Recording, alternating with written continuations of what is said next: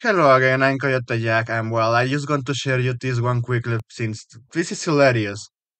They went at Tokyo Game Shop, like unironically, they thought, oh man, maybe we are going to sell Dustborn. But funny enough, this is the mother audience, the developers themselves. Look how they avoiding that shit like the plague.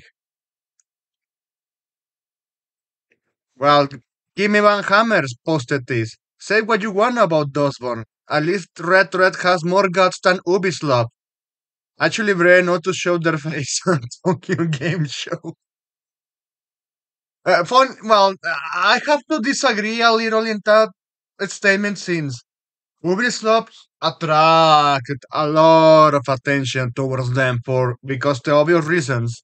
Having an N-word, ending Japanese people, massacring them in Finland, Japan, and while also having all those sorts of historical inaccuracies, because of course they didn't hire actual historians like they used to do in back in the day with the PS3 era with the original Assassin's Creed and the Ezio trilogy. They had a DEI. Well, Dustborn is another DEI game, but nobody cared. But you know what is why people started to care? Not about this game. It's because they exist.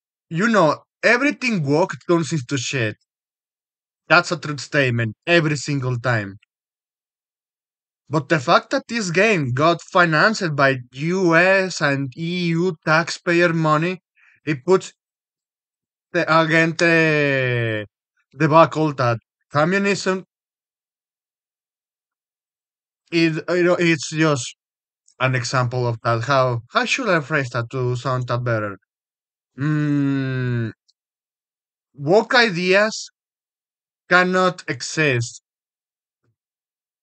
just like feminism cannot exist without the help of the government. So I mean, for all for the fucking agenda, they went on their way to finance this shit. The EU taxpayer money and the US taxpayer money for Dustborn. A dodging game that is just like the Street Sopak parody of what is the far left. It's something like, hey, I'm mocking you, but no, ironically, the developers believe in this shit. The concept of that game is just straight do the most racist stuff towards whites, insulting black while claiming that they are being helped, and on top of that, the mechanics of how you cancel gaslight people. They thought let's do the playbook of the work and make a game of this. Nobody's gonna finance us. Oh, no problem. We have the government backing us up, just like how the Department of Homeland Security financed the monitoring or should I say the surveillance of online video games just to flag you a never statement that goes against the fucking propaganda. Because at the end of the day, with all those fucking platforms, both video games and social media, they love put the terms of service so ambiguous to the point that they with that ambiguous definitions and not so clear enough, they can ban you for whatever they like. Imagine if they are making laws like that. Yeah, it's just straight communism, and you're going straight to the end of the day, which is the final state fascism and 1984 Orwell. And it doesn't start like in the morning like that. It just go by steps. But at least in this case for Dustborn, oh man, I'm really laughing because looks like well, even they say, yeah, if we try to promote this shit on the West, probably they are going to ask us, where is my money, Lebonsky? Where is my money? Specifically with Barry said, look, even this one assignment. So they're taking the EU funded PSYOP Yeah, absolutely. That's what they're doing.